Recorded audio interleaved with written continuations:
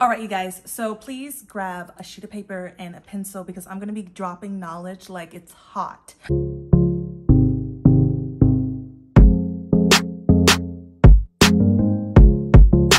That sounded so lame. But seriously, you know I talk fast and you know I just don't like, I'm just cut to the chase. So grab your pencil and your paper. I'm going to give you 3 seconds.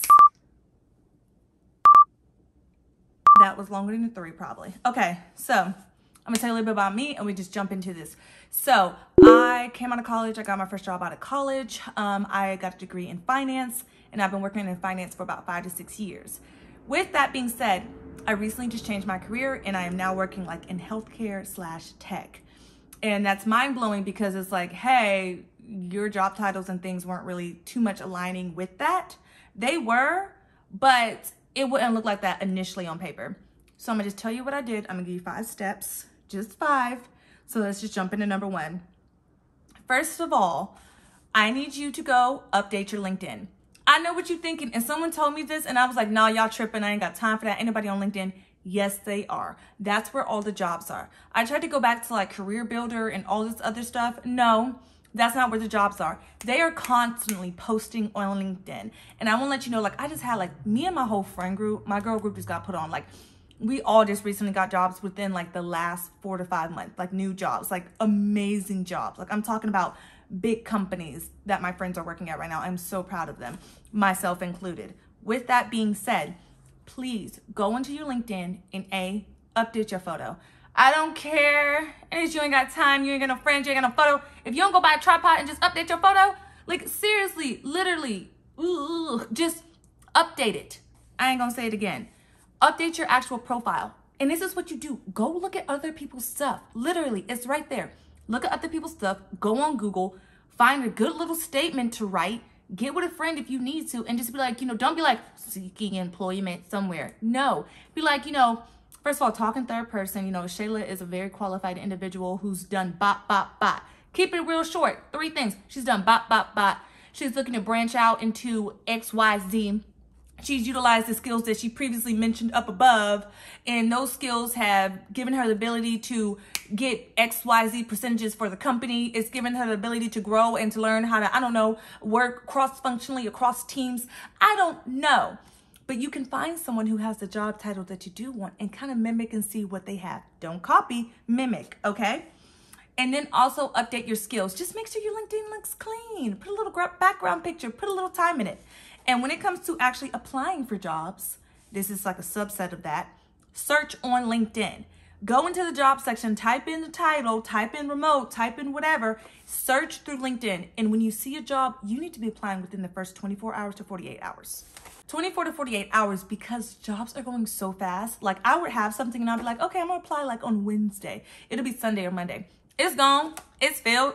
But there's also the factor that sometimes when you put in a job to LinkedIn, they put a time frame with that, LinkedIn does. And so if the recruiter doesn't come back and like renew it or something, then it automatically says like the job is like not available anymore and you can go on the company website. So I always recommend go on LinkedIn, look at the job roles there, then actually go to the company website and apply again for different roles, or the role, not the role that you already applied on LinkedIn, but apply again on that company website. All right, that's it. Number 2, JobScan is an app. JobScan is an app that my friend put me on. So what happens is in JobScan, you put in your resume, and on the second portion, you go ahead and you put in the job description of the actual job. I'm talking about from the website. When you go, it's like, this is what the job entails. This is who you're working. These are the details, the requirements. Copy and paste that into JobScan. After you paste it into JobScan, it's going to do a side-by-side comparison because as you know, most companies, the recruiters, your resume gets sent through a system first, and then if it hits these marks, then it gets pushed to the recruiter. Typically, that's kind of how it works, at big companies at least. So in the JobScan, it's going to give you little percentages by one another. It's going to say like, oh, you have a 30% match or something compared to this job. And it will list out why. It will say this role mentioned management 5 times. You mentioned management 1 in your resume. This role mentioned, these skills. You never mentioned these skills. This company has it worded like this. You don't have it worded like that. It's very, very helpful, and it gives you suggestions. And I think it's really cheap. I know that the first couple times it's free. So try it out, see if you like it. But it helped me to see the wording that certain companies use. And with that, we're gonna go into number 3, which is your resume. Your resume should be constantly updated for pretty much every role that you're doing. And I know that sounds like a lot, but it's not. Just tweak a few things. If you see this job role mentions, that you, like I said, working cross-functionally, or that you have skills in Excel, then mention that directly in your resume if it wasn't mentioned before. So I would always tweak my resumes just a little bit. And what helped me with organization is I would put a dash or like a hyphen or whatever and put the company name so I know I'm sending out the right resume, right? Your resume needs to have transferable skills. Say it with me now, transferable skills. And that's how I got into many of the roles that I've ever done. Transferable skills are things that you've already done that can transfer over into the new role, essentially. So you need to, I know you're gonna be like, oh, I don't have experience in this, or I've never done that, I've never made this, I've never made a pivot table or something like that. Yes, you may not have made a pivot table, but you have analyzed data at some type of point, right? Say that. Say I've analyzed data, and that can be, something that can be transferred into the new role. It might not directly correlate, but you still have learned those skills in a different way. And we can go deeper and dive into that, but that's what I'm going to say with your resume. You need to make sure that you have action words too. Don't just be like, sat at desk and, took notes a lot throughout for meetings. No, be like, that made me get out the laptop trying to help y'all. I was trying to keep from doing this. But when you go on Google, you can type in the job roles that you have currently or where you want to go and see the differences that they have when it comes to writing your resume and kind of what you should have and the skills and how it should be written. Because most of the time you have the skills, you just don't know how to write it right. And people be like, oh, go pay somebody. And maybe you can for the first time, but honestly, you can do this on your own unless you need a lot of help. So don't just be like, made meetings. I coordinated meetings, and appointments and travel arrangements for upper management, not my manager, for upper management. You know what I'm saying? Different stakeholders, Don't say, made purchases for the office or something. No, I routinely tracked and purchased and maintained the office supplies. Something like that. That's for someone who would be like an administrative assistant. There's different ways and words and terms that you need to use so that you actively did something. Next is going to number 4, referrals. And people don't like to talk about this, but I'm going to talk about it. A referral will get you a long way. If you have your resume written in a nice way and you have that referral, some companies will not even take people if they ain't really coming with referrals. I'm going to be real. Some of the big tech companies and things like that. If you know someone, just reach out and ask them. I don't even care if you know them a little bit.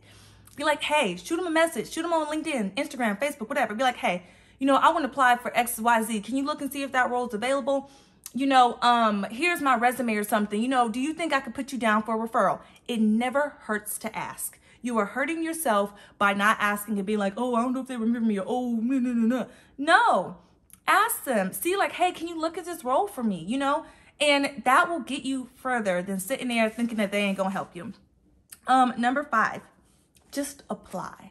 Apply to everything, even if it don't seem like you're qualified. And I have people tell me like, oh, are you really qualified to be applying for that? Like what you got experience in X, Y, and Z, or, that job seems like it's asking, like that's a lot of money. You think they're going to pay you that?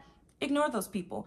Sometimes people, they may be saying it from some of them are haters, and some of them may be saying it from a very warm heart. But at the end of the day, it never hurts to apply, because many of people get into roles where they have no experience and they end up making a ton of money and they learn it on the way. For your role, you will learn on the way for the very most part of it. For the most part. So go ahead and apply. Apply to everything, but still stuff you want to do. Don't just be like, oh, I'm just applying, to do shipments, and you don't want to work in a warehouse and nothing like that. No, apply to roles that may seem like they're a little bit further of a reach, but you can still get them, because honestly, half of the battle is personality. That's what it really comes down to. And we can go in more into that if you guys want more details on how to actually do interviews and phone tips and stuff like that. But a big chunk of it, depending on what it is, depending on if it's something, it could be something analytical, data, or whatever, you can get there. You just got to get this stuff down first. And then we'll work on the next portion, because that's kind of like, do they really like you? The next thing I'm going to mention is really big. Recruiter. It's 6. I lied. It's not 6. It's not 5. It's 6. Go on LinkedIn, and you can even type in recruiter, or go to that company and type in recruiter, or even the people that come in your DMs. They may come in your DMs saying like, hey, I'm a recruiter, do you want to do this role? That might not be the role you want. Reach back out to them and be like, oh, I'm not really looking for that role, but do you have something that is more so along the lines of XYZ? That's what I did. You can reach out to recruiters that have reached out to you like years ago. And at first I didn't know that you could. I was like, oh, isn't that weird? It's not weird. If they still a recruiter, they still looking. And I had a recruiter get on the phone with me. She's like, hey, let's chit chat a little bit to see what you're looking for, if I have anything that's aligned with that. And she did. Recruiters make it easier for you, because my recruiter at that point was just sending me jobs and I was like, yay, nay, yay, nay. And she'd set up everything. A recruiter has always been the best way to go. So I would say utilize that. Search for one. If you can't, respond back to the people who were messaging you in LinkedIn.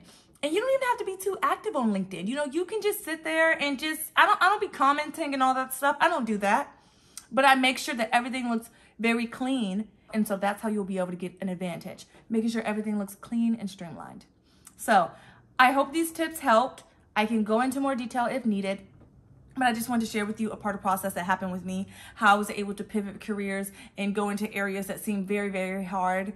And I can tell you more in detail about all of those things if you want to know more, but it's definitely possible. So thanks for tuning in and keep watching more videos.